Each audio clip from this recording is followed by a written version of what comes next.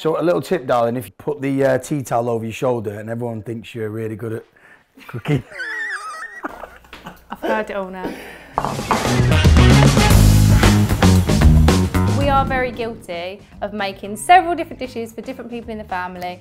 So Nurishh has challenged us today to make one plant-based dish that we'll all enjoy as a family together. I am really confident that Lucy knows what she's doing. I've tasted food before, it always comes out amazing. Did I say the right thing, darling? Yeah. So today we are going to make a creamy roasted vegetable risotto, and it is delicious and packed full of loads and loads of goodness, and will keep you really full. The question is though, is it better than my risotto? A lot of pressure, darling. It's timeless.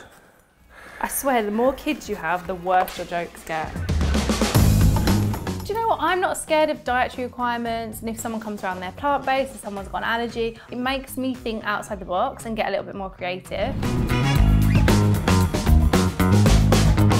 Roman's dairy allergy, I wanted to create like creamy risottos and like creamy pasta sauces, so that's why I've been using the plant-based garlic and herb spread. Have you made this risotto with it before? Yes, you've eaten this a few times, Ryan. Okay, and it was made with this? Yes.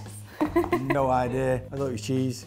I think I've learnt to adapt how I cook for different allergies and things in this house, because some nights I remember just thinking, oh God, what can we all eat? Are you dreaming of a steak right now? That was quite a big spoonful, so maybe a half. Perfect. Oh, this looks good. Looks so good. What's this? Oh, Gran Vegiano. It smells like Parmesan. So we're gonna pop it on the top of the dish. Keep going, keep going. It is good. It's amazing. Guys, you've got to try this. As a plant-based alternative is incredible. I'm actually shocked how good it is.